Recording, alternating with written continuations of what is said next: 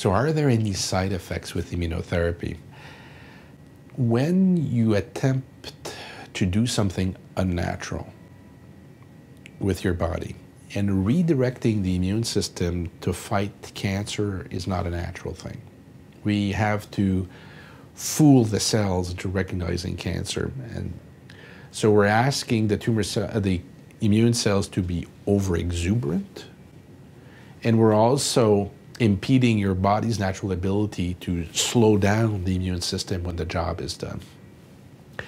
So there's some spillover.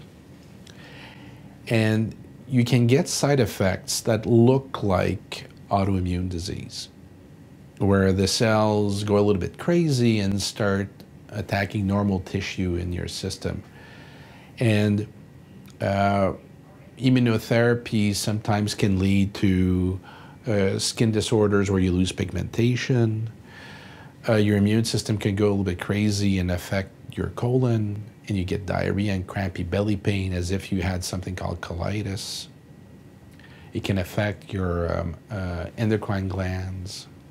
Not everybody, but it sort of mimics what's called autoimmune disease. But typically those are manageable afterwards.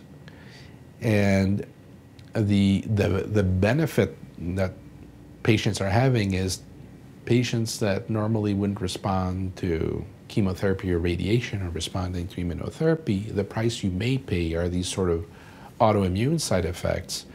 But in the grand scheme of things, when you're weighing, and that's called equipoise, the benefit, the cost, from a cancer patient's perspective that has no other option, it's an acceptable price. And there's a lot of research being done to, now that we're getting some good effects, to curtail the side effects as well.